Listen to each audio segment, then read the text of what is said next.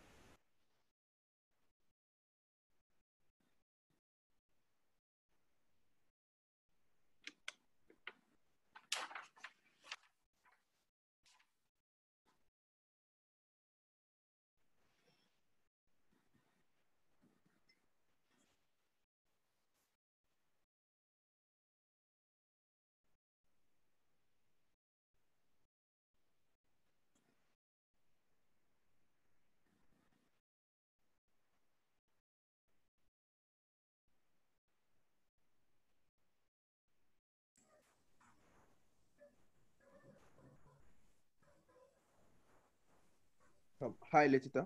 I've taken this survey before.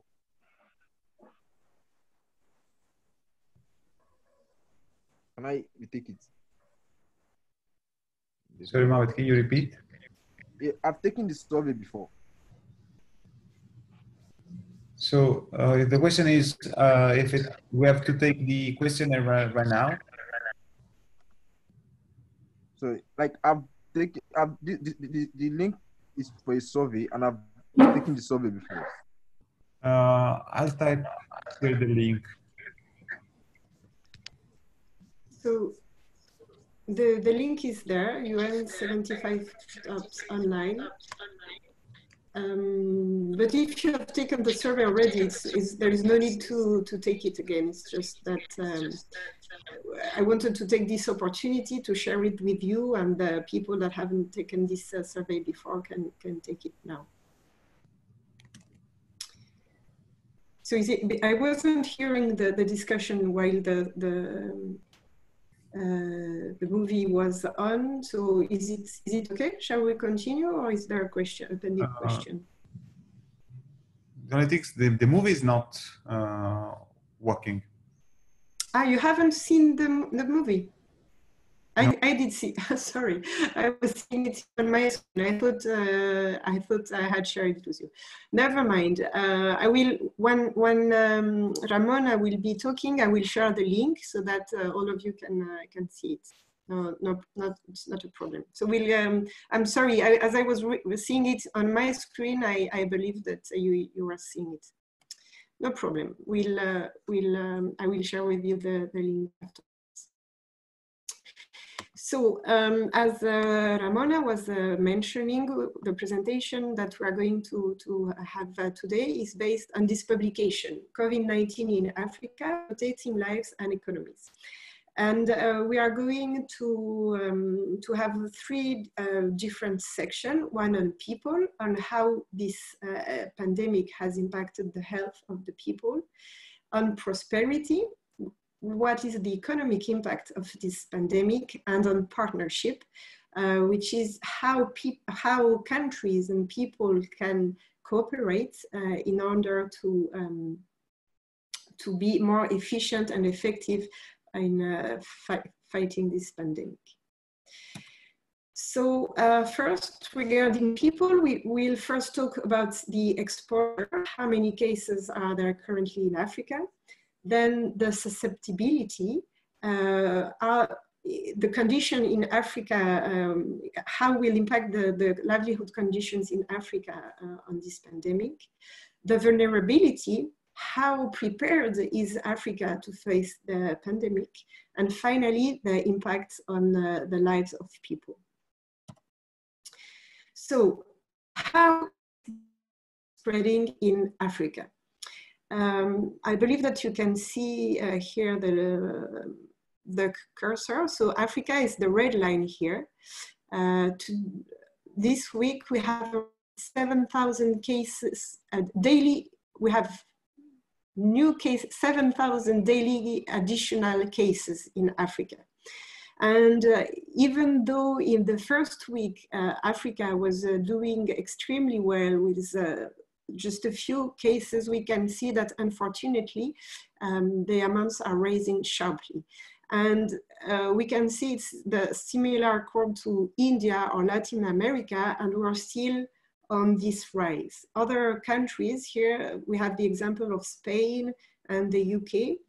We can see how they are now in the second phase of the pandemic with a huge reduction on their daily cases. And in Africa, there are two main spots, one in North Africa and one in Southern Africa. But here, even though the information I'm giving, it's not really positive, the good thing in Africa is that there is a really young population with 60% of the population that is below 25 years old, which means that this population is not at risk, and hopefully the impact of the virus will not be that strong. And also the second good news is that as the pandemic is arriving in Africa with a bit of delay, African countries can learn from the experience of other countries, good things and bad things that have been done, and adapt this to their national contexts. The other point I wanted to mention is how livelihoods condition will affect the transmission of COVID-19. So in Africa, almost half of the population lives in city, and of this population, half of it lives in slum.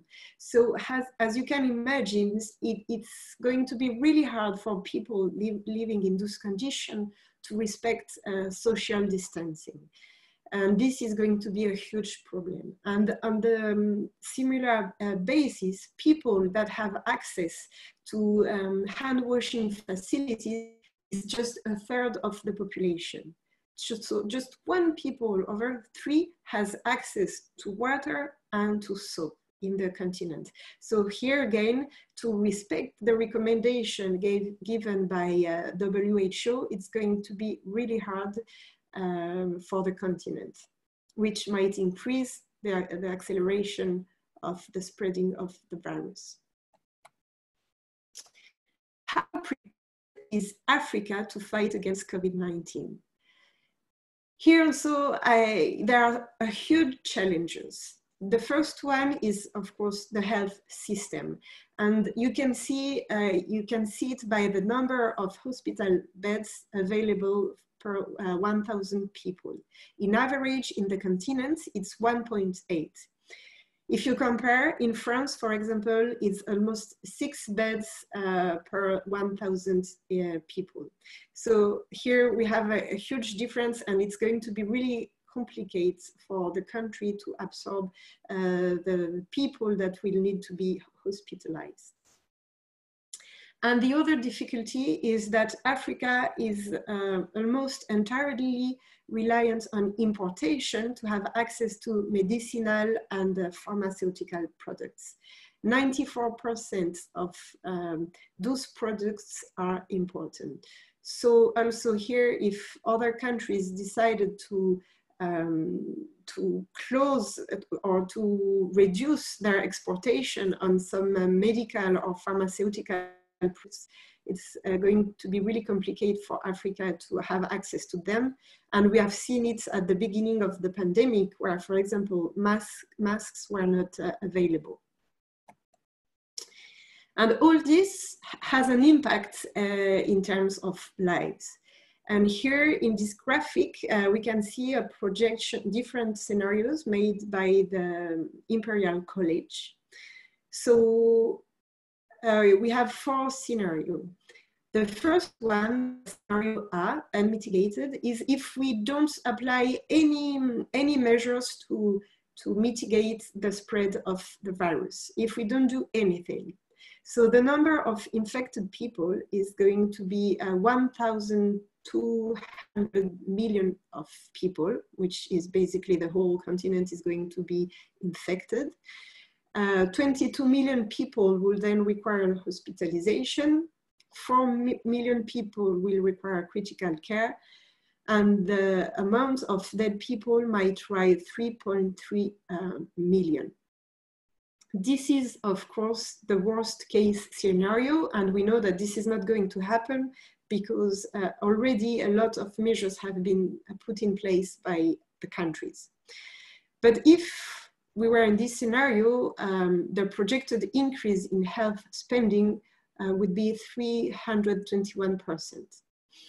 In the best case scenario, scenario D, and the best case scenario is if we implement strict measures on social distanciation.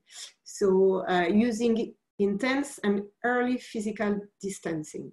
So in this case, the number of deaths will be around 0.3 million people, which is already a lot. And here, I just want to emphasize that we say that when one person dies, it's a tragedy.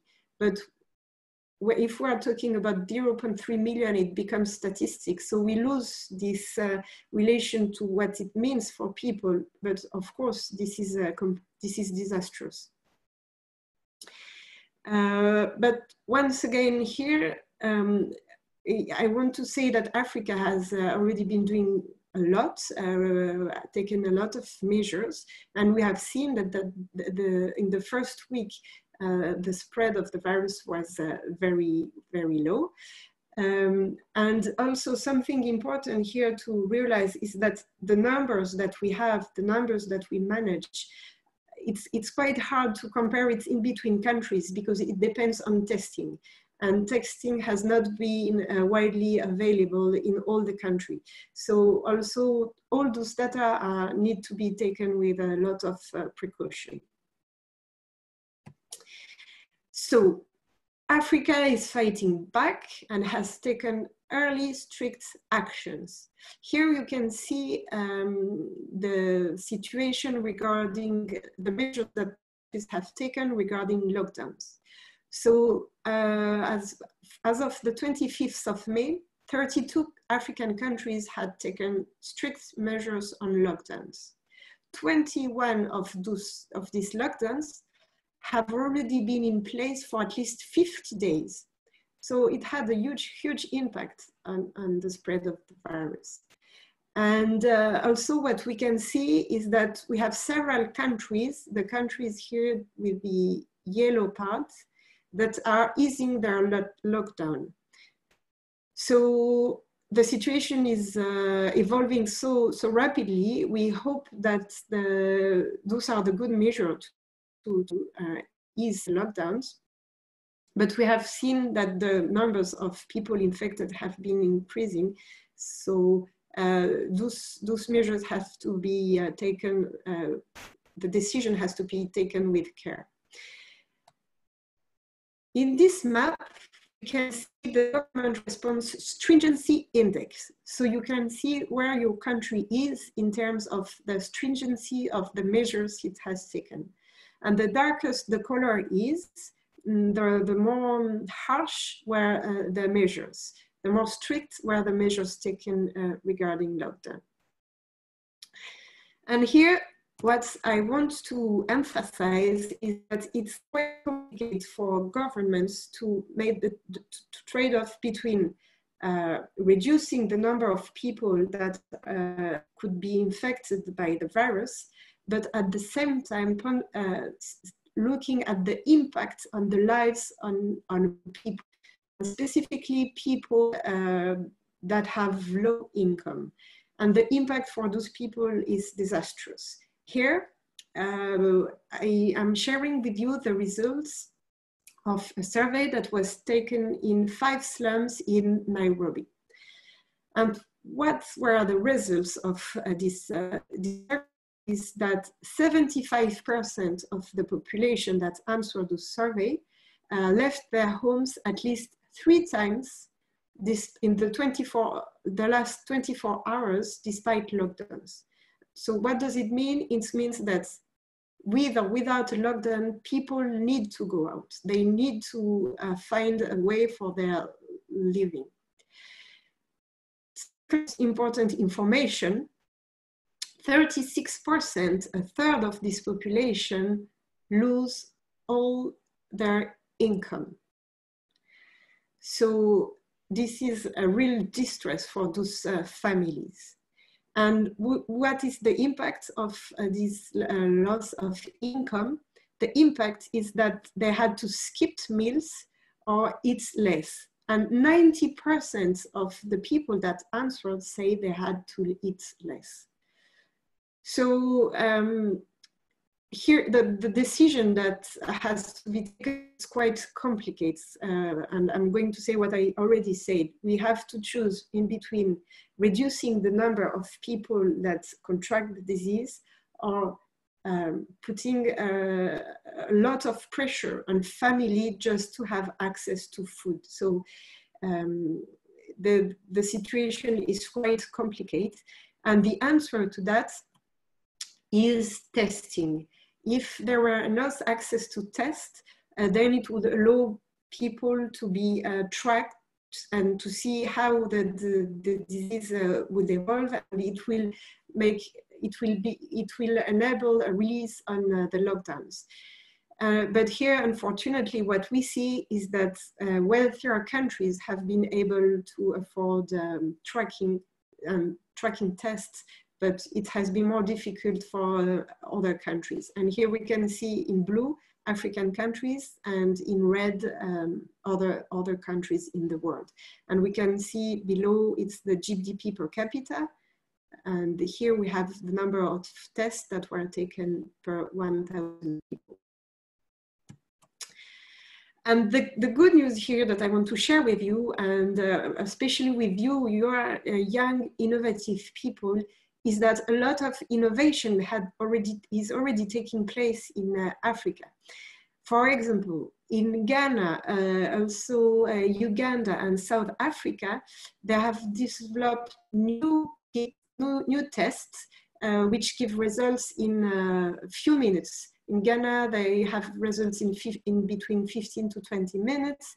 In South Africa, in in 1 hour. So this is really good, and it gives hopes. In Senegal and also Uganda, they have developed testing kits that cost less than $1. So it will make it really much more accessible to the countries. And I'm insisting here because you are going to work on some kind of innovation, and there is a lot to propose regarding this the current situation. So now I will give the floor to Ramona. And Ramona, you tell me, and I will go and move the PowerPoint as you request. Thank you. Can I ask you to change the slides for me, please?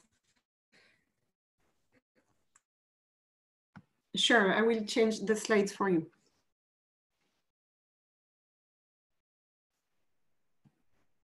So, it was about this segment. Hello? Can you hear me? Can you hear me clearly? Actually, Ramona, I don't know if it's the same for others, but... I'm not hearing you properly also. Yes. The connection is quite bad from your side.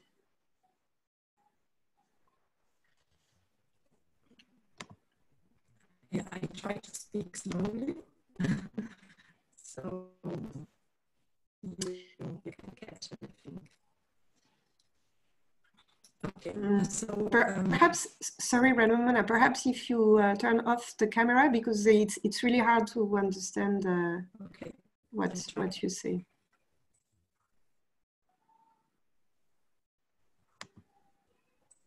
Is it better now?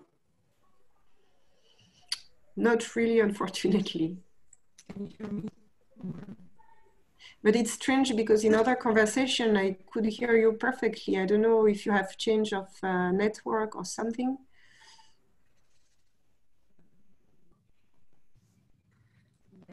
Try to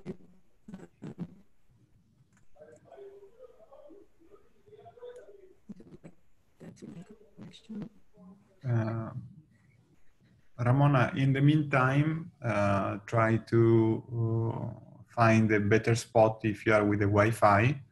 I was wondering, in the meantime that you change your position, if there are any questions for Laetitia.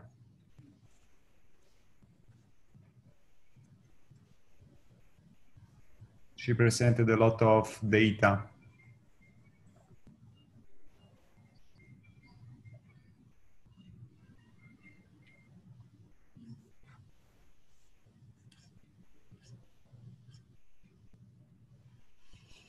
So no questions.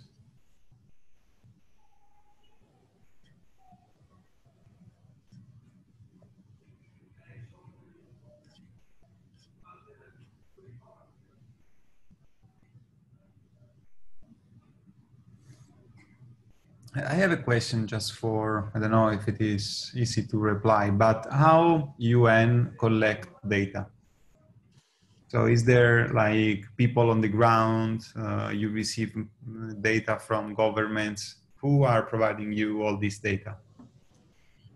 So depending on the area, there are different ways for us to collect the data, but mainly we work with the data managed by governments, official data, because there is also always this difficulty on so the United Nations is the representation of their member states. So we have to use the data that our member states considers as official.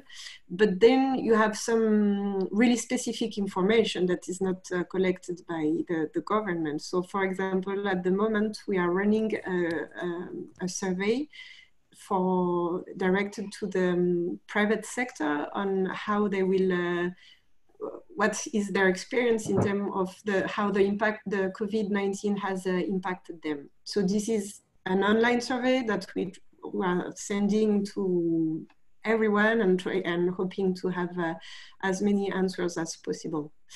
And then also when we have specific studies on a specific area, we might ask to request some data on this issue, but the main source of information is data managed by government.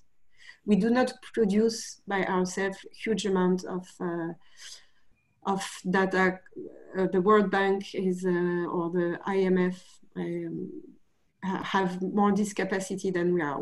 We use those data to do our report and to do some projection, but we are not the one that raise those data. Thank you, Laetitia. So Ramona, try to speak again, see if it is working. It should be better. Much better. Yes. Okay. Okay, so in this section, in this prosperity section, I'm going to talk about the direct impact of this pandemic on the GDP and growth. Then I'll speak about the impact on society, with a focus on women particularly, and then the impact on trade, with a focus on travel and tourism, and about the fiscal risks. So next slide, please.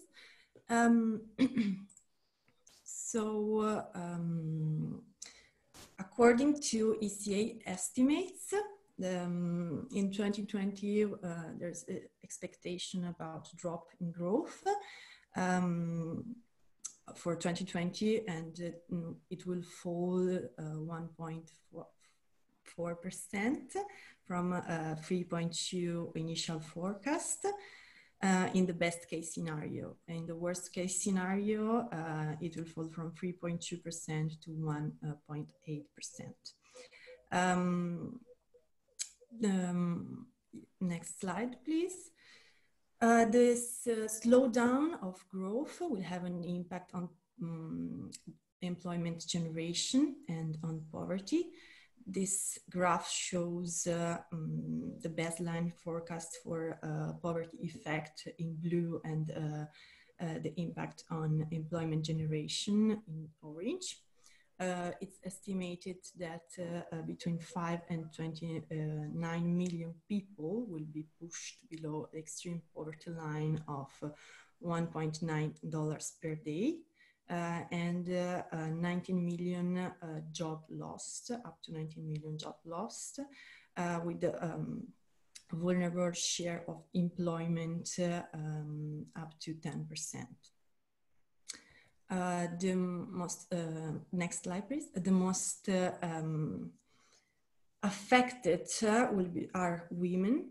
They are disproportionately affected by this pandemic because they are restricted to the lockdown restrictions keep the family together, and there is the risk of increased domestic violence.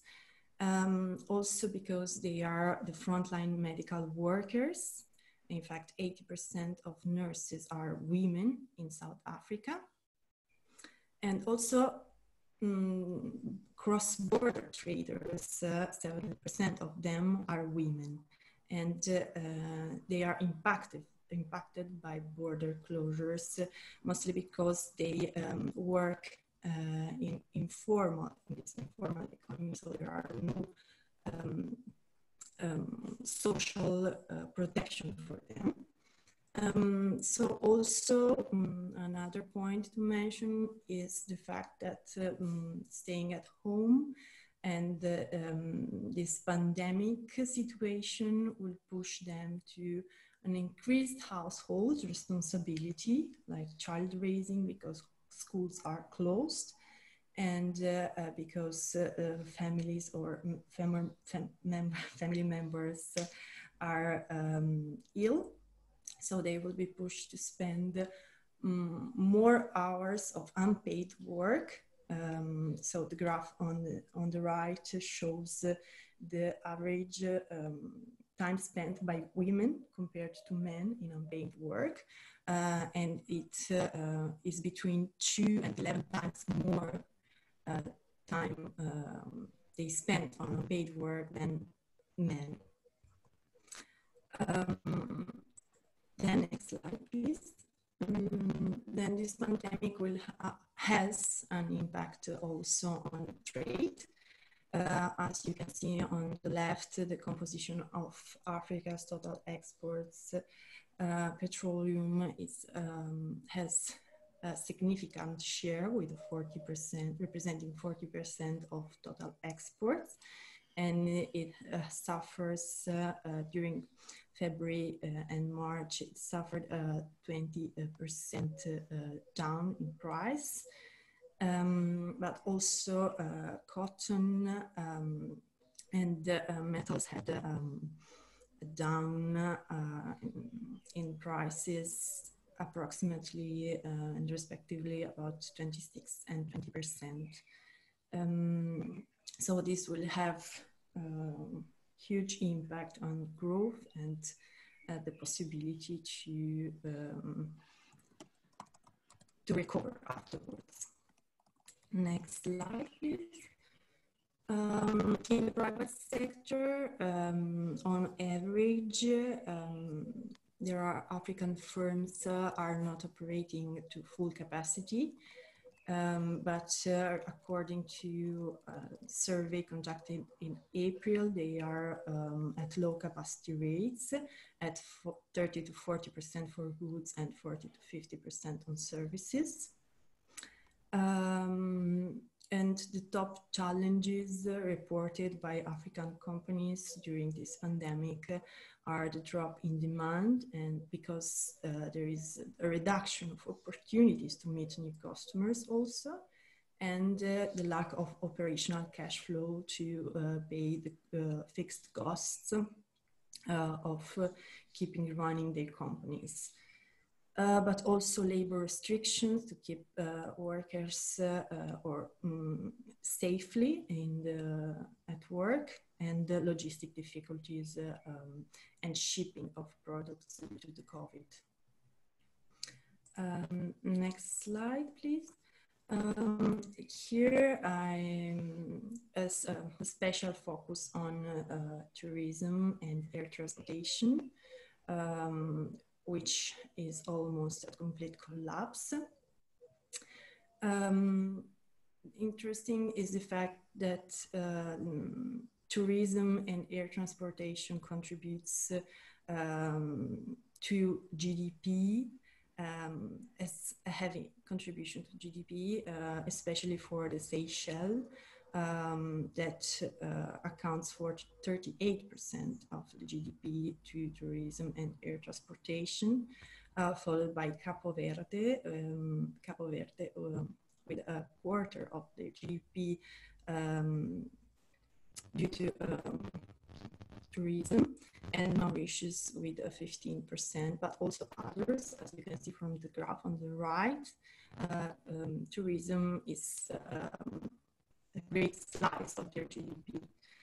So if you count that 95% of 1 billion tourists visit Africa comes from outside, the pandemic has had huge impact on this sector, and disproportionately impact also the small islands that I mentioned before.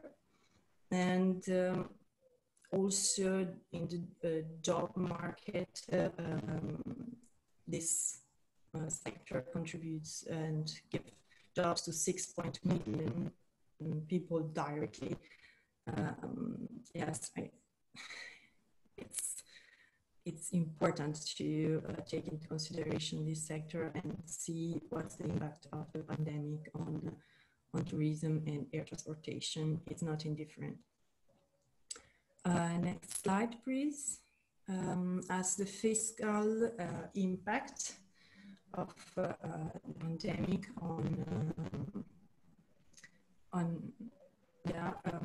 we can say that even before the pandemic, over half of African countries had fiscal deficits that were above 3% in 2019, as shown in the left table. Due to this already macro fiscal position that was not favorable for these countries, with the pandemic, they are limited into the pandemic response. And while some countries can turn to the market to seek funds and raise money, the others are extremely in difficulty because of the high debt, the high cost of borrowing due to their uncertainty around their debt and the risks associated with borrowing from bond markets. So they are more in difficulty due to the high cost of borrowing. And yeah, next slide, please.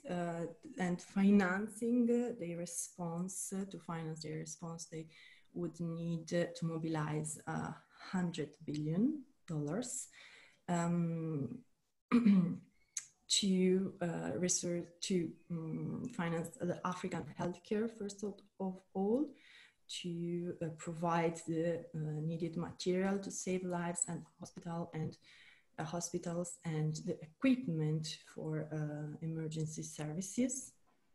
But not only, they would need this money to increase distribution of unemployment benefits and medical insurance payments, to support endangered sectors like tourism, hospitality, and travel, but also to consumer demand support with postponed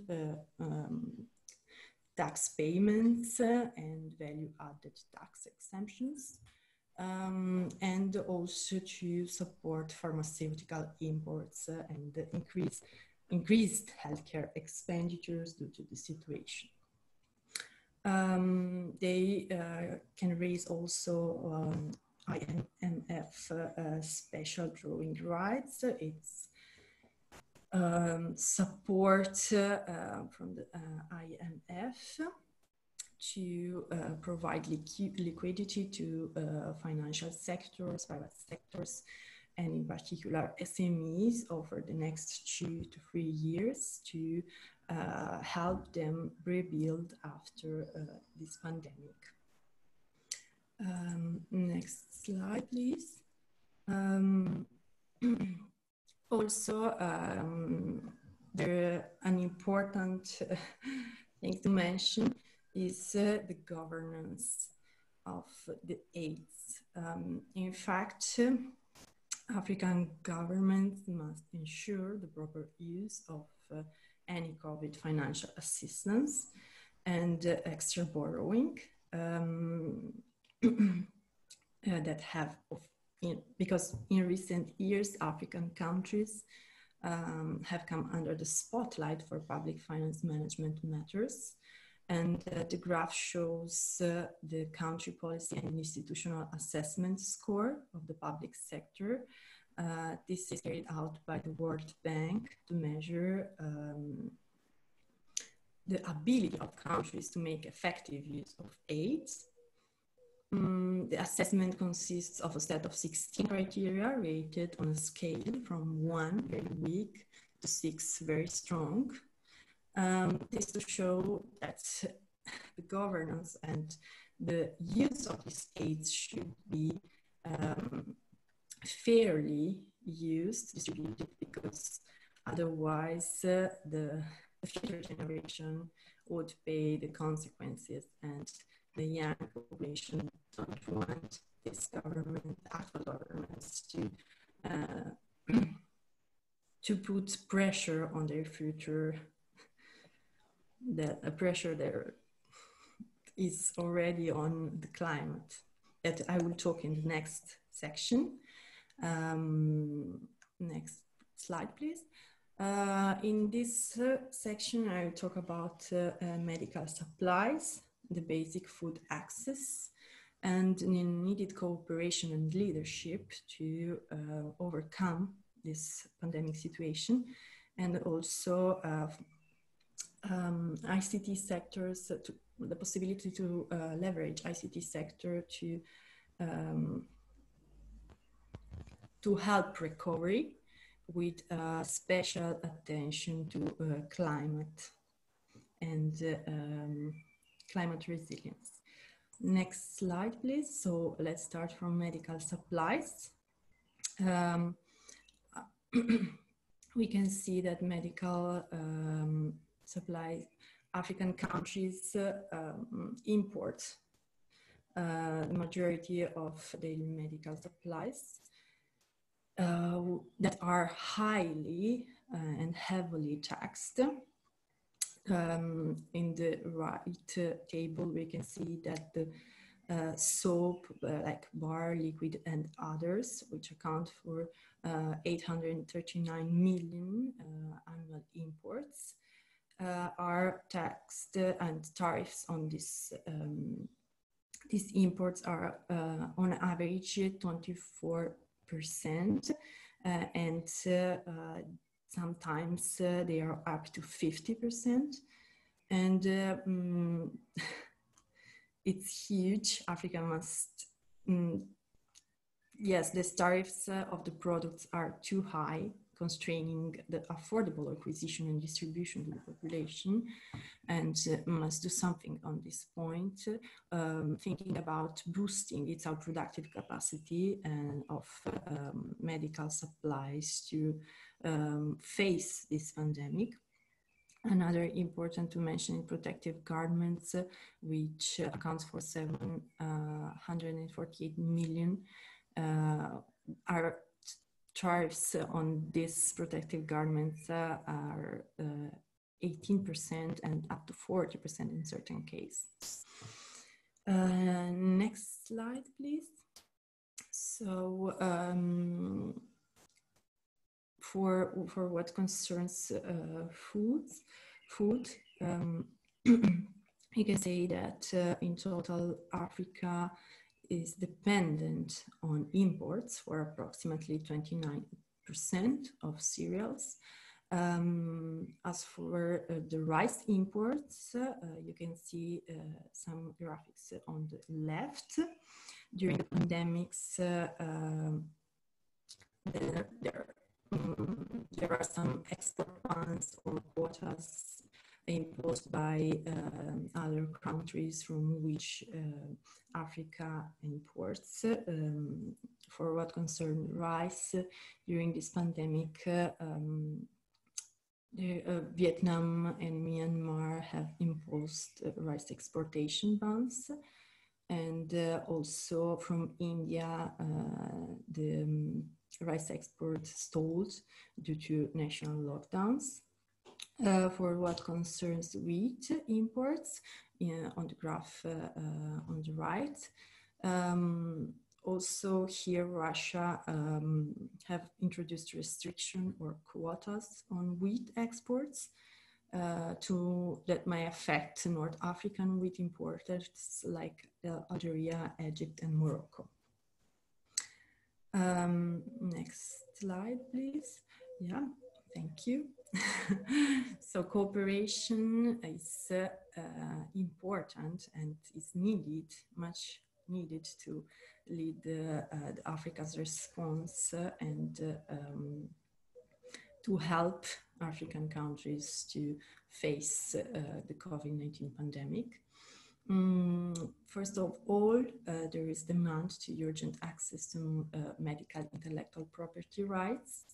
The World Trade Organization decisions on trade-related aspects of intellectual property rights establish a precedent for producers in developing and least developed countries to use patents for otherwise protected pharmaceutical and other products. But there is further need and demand for sharing novel patents, designs, and techniques to needed for the production and of priority production of vaccines, but also ventilators and rapid testing kits and other much needed medical consumables to face the pandemic. Another issue or another solution is to ensure international movement of critical health and technical experts to supervise and enable the production of essential medical supplies made in African factories. In fact, there is the need to avoid, like in Indian manufacturers reported, travel bans for these experts and health professionals who are the ones that can and have the ability to rapidly accelerate production of medical equipment. Also, the cancelled flight capacity of national carriers can redirect towards this movement towards chartered movement of expertise that is required where the need is most compelling. Next slide, please. Another option is to needed option. Actually, it's not an option, but it's needed response is to pool and share medical quality standard and resources. Like European Committee for Standardizations agreed to make available standards for medical devices and personal protective equipment. And also African standards bodies need to pool and share resources to expedite testing and approval of African production, to fast track the process towards the production of the much needed medical equipment production, but a production that is quality approved by standards. Also, cooperation needs to leverage regional coordination. In fact, Africa's regional economic communities should set up joint reporting mechanisms on availability of supplies and production facilities. In fact, a number of African countries already have medical supply capacity that can be expanded through collaboration, can be more expanded. Also, the African countries must use the African Continental Free Trade Area to create regional value chains in Africa to better serve the health market, which is valued 259 billion. To respond, to respond this pandemic, the ICT sector should be leveraged. Just to mention, 40% of Africans lack an official ID, like a birth certificate, and this hampers the ability of the governments to identify and distribute welfare benefits and services, like India is doing, which is distributing social payments directly through the ID, thanks to the IDs. It's important to say also that Africa faces severe challenges in fully leveraging digital technologies in the fight against the pandemic. In fact, only 25% of the Africans currently use the internet, and only 76% of the population has a mobile phone subscription. Moreover, for G penetration, access the continent is still low, as you can see in the image on the right. The dark green countries have a 75% and above of mobile broadband penetration in Africa, and the light green are the ones that with the less than 25% broadband penetration. And during this period, the ICT sector experiences a mixed impact with increasing demand from remote working and education, but also a fall in major investments in conferences that were planned for this year. And the government should focus more on initiatives that leverages ICT that can, like financial payment services, to avoid handling of physical money, to avoid the spread of virus through this vector, but also mobile health initiative that can help during these pandemics. Next slide, please. It's important to mention also the climate change, because this pandemic is tightly linked with this with climate. In fact, Africa remains the continent that is mostly and severely threatened by climate change, and projections are says that 15% of reduction of the GDP is due to climate change in West and East Africa, and also in North and Southern Africa, about 10% projected reduction in GDP due to climate change from here to by 2050. Emissions during this period have fallen sharply by COVID slowdown, but as the financial crisis of 2008 predicted, this is an experience. This experience shows they will likely bounce back faster, as they did after the 28 financial crisis. Also, governments must prioritize this fiscal stimulus spending on green growth projects to avoid this bounce back with the emissions that may rapidly, in a low oil price scenario, under which governments may be tempted to stimulate rapid growth through investments in high emission activities. So they should focus more on green growth projects and avoid this tempting situation where economic growth is easier but with high emissions. And also climate change is tightly and closely related to this disease, and land degradation and the increases of loss of natural habitats for wild animals, increasing likelihoods of human contact with such animals. So this recovery should be climate resilient and climate conscious. Over to you, Laetitia.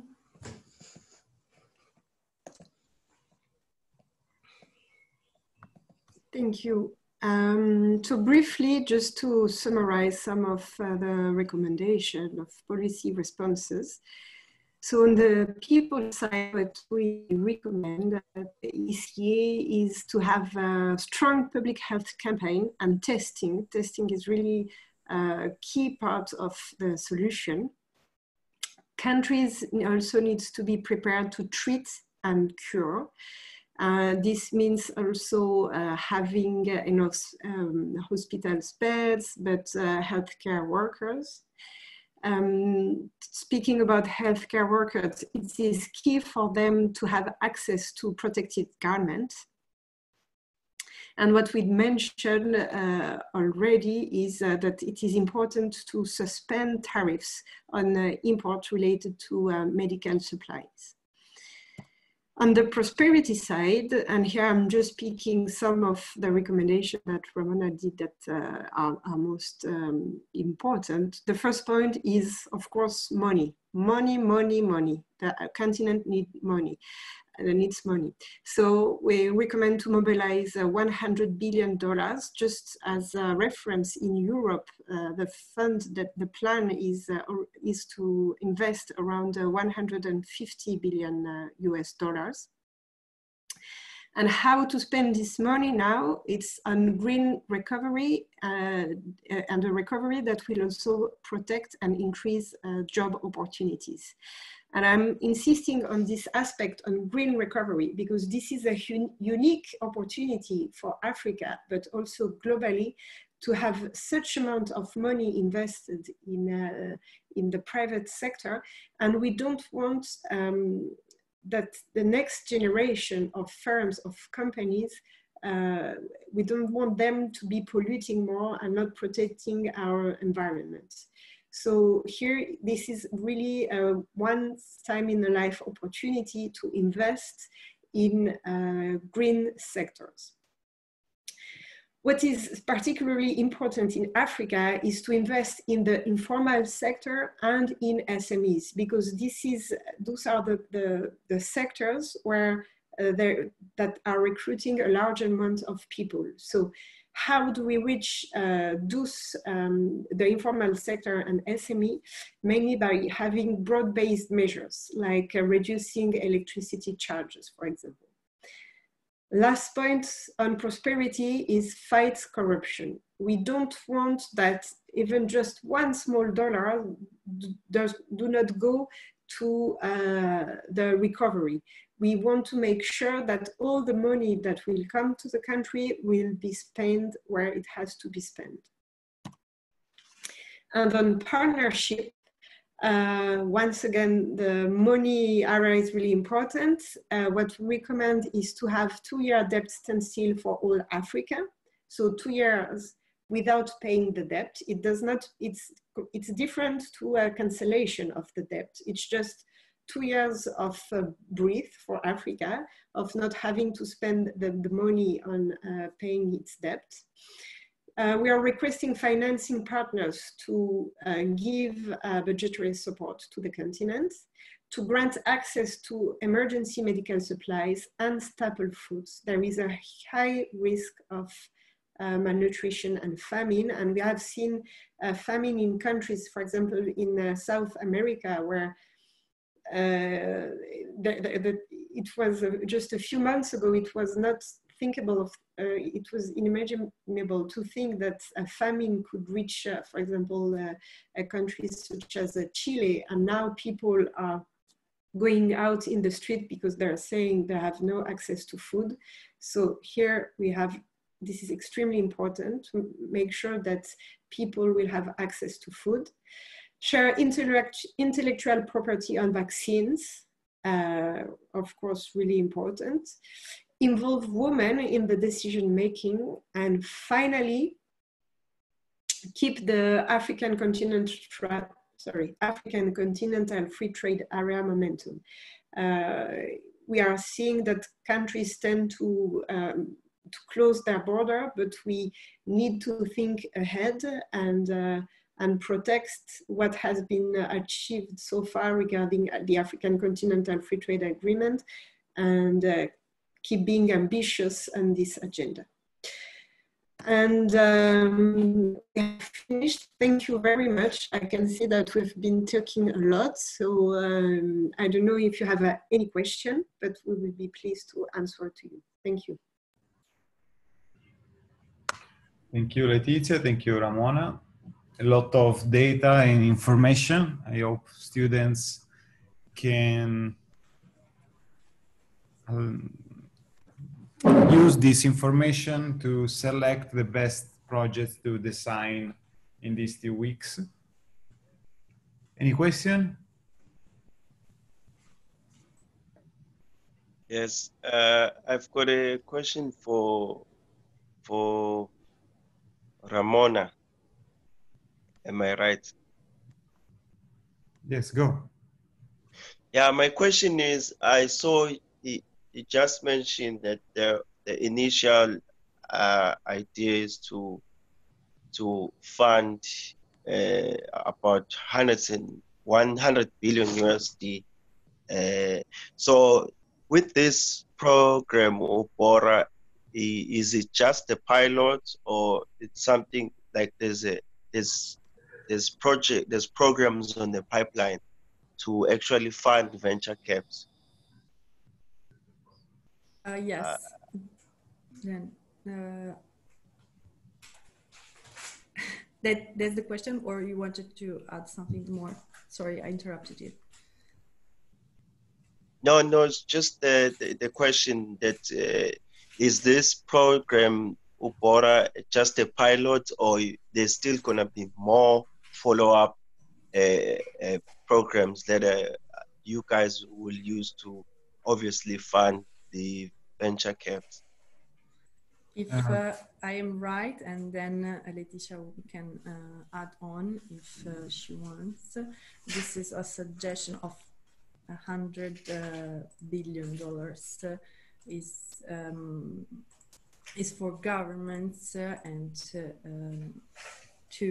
it's suggestions for them to mobilize and try to use and how to use this money to respond to the COVID pandemic. While the program you are in, the UBORA, I think it's a separate one, if am I right? And Laetitia can come in to help me. So I can help you without any problem, because probably understood the question. So this activity, this bootcamp, is just, let's say, one part of a very huge and big plan that is not only rely on us. Regarding Ubora is a platform, it's stay there, and it's a tool that you can use whatever you want. I can tell you that we hope to generate good ideas in these 2 weeks.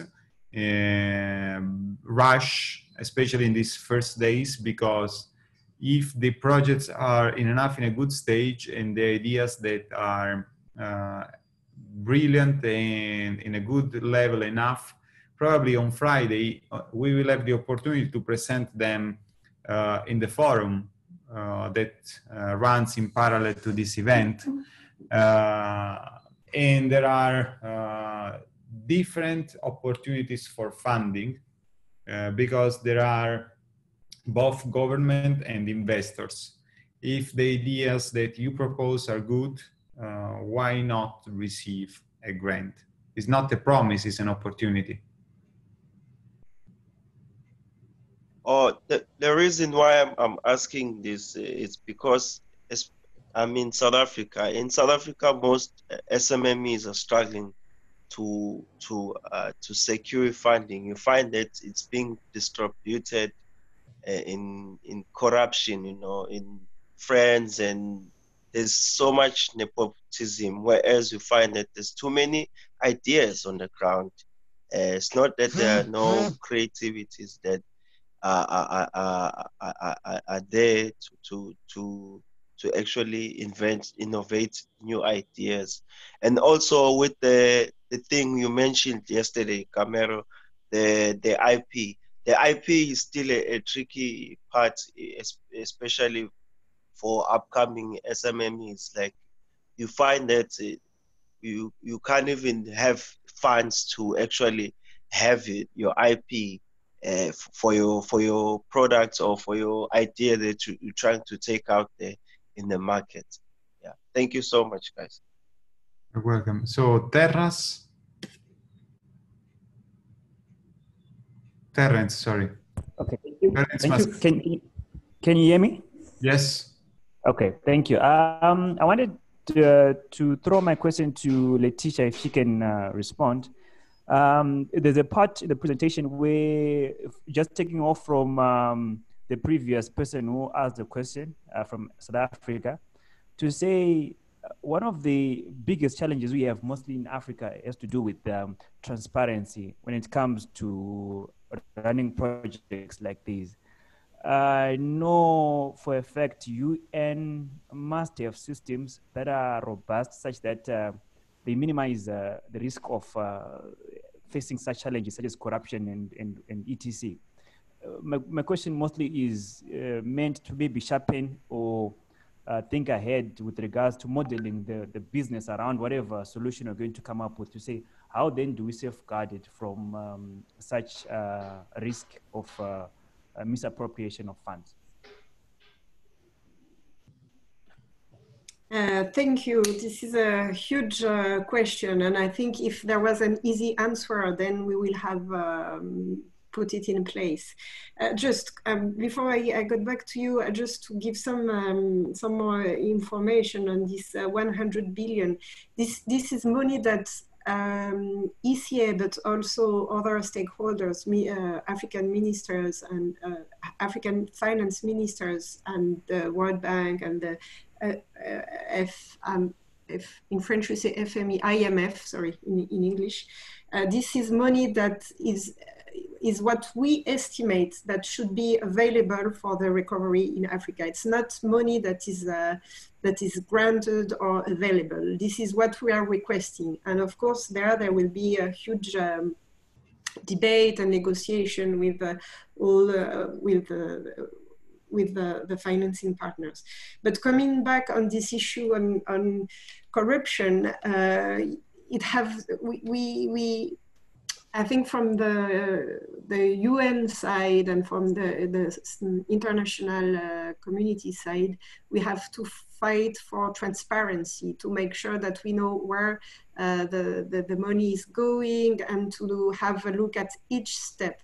But also, I really believe that in each one of your country, civil society also has a huge role to play there to fight for once again more transparency.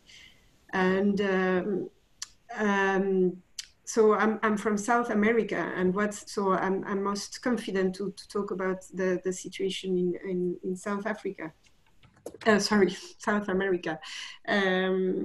And what is also what I can say about the society in for example, in Ecuador, where I am from, is that sadly, often corruption is in all the layers of the society. We tend to focus on the one that steal the most because they have more access to incomes. But it's everywhere. It's also when you go into the street and you find the police. We all know how it goes. So I would say that the fight is a general struggle for all the society at all levels to try to go away from this corruption. And sadly, it's exists in South America, in Africa, but everywhere in the world. It's we here have also to be cautious that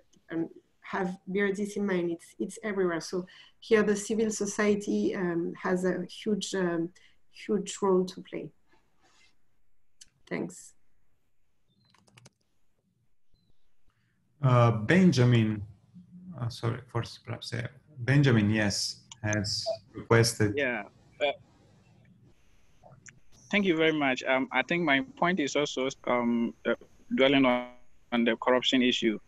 I actually want to understand how do you define corruption actually in Africa? How do you define corruption in terms of this issue, so that I can proceed with the next question?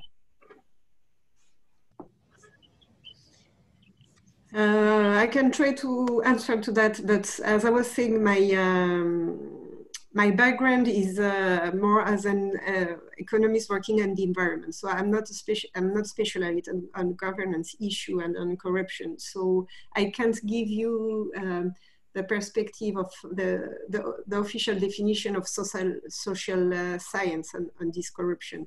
But basically, what I would say is that the money does not. The flow of money is disrupted and does not go where it was initially intended to go, but at some points someone take it for another purpose. This is the answer I would give, but it's not a social science and definition. Oh, okay. Okay.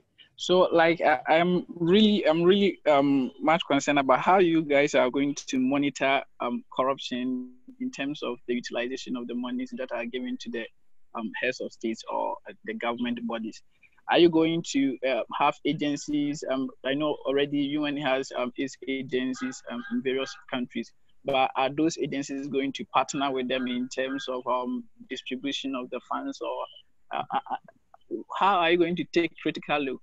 For instance, when it comes to my country in Ghana here, culture also plays a role in corruption, what people term as corruption. In Ghana here, if you are meeting somebody like a chief or a king or something, somebody does something for you, you need to show appreciation.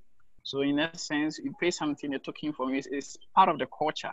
I don't know. So if something like this is happening, so how are you going to monitor, kick off the culture-based aspect and actually be able to distinguish clearly that this is what is happening, this is not what is happening, this is right, this is wrong, and how are you actually going to? Because I'm really concerned.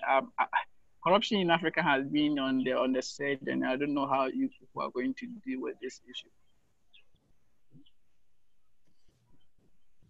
Those are really hard questions, but I will send you back the question. Also, as you're mentioning, there is a cultural aspect.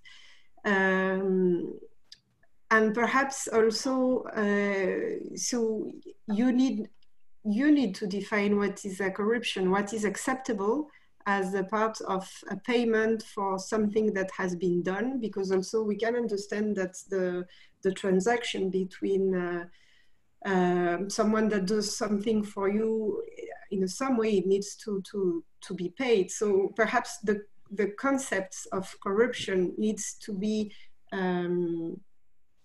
defined by like, I think also we are talking about different things. If we talk about this $100 billion, then it will not go through local channels, or perhaps at the end, once it goes to really locally, but the international community has a role to play on those national scales, and there they will ask and insist for transparency. But then the way I see things, and when I was talking also about civil society, is that Africa also needs to implement their own rules and not wait for institution outside the country to say what is good or bad. It's also African intellectuals in Africa, people working in Africa, that needs to make sure that there is no corruption. I hope that you get my point on that. Is that it's not, the rule does not need to come from outside. It needs to come also from inside the country and the different countries. This is what I would like to say, but keeping in mind that now we are talking about what is corruption and what is not corruption. So I think we all agree on a large part of what corruption is. That is just small definition on the side that perhaps is a bit blurry, but I think we mostly all agree on what is a corruption. and that this is clear, and this is where we need transparency to see where the money goes. Oh, all right, thank you very much. So I want to thank again Laetitia and Ramona. If there are no other questions, I'll stop also the registration. I'll put... I think there is one more question in the chat I can see. It's asking me to elaborate more on the CPIA score. It was actually the one I mentioned before about country policy and institutional assessment, and what it means from low to high score.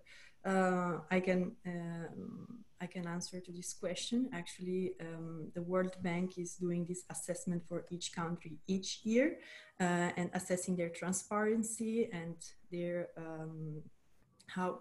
transparency regarding the aid they receive. So the level of corruption, but they cannot call it like that directly.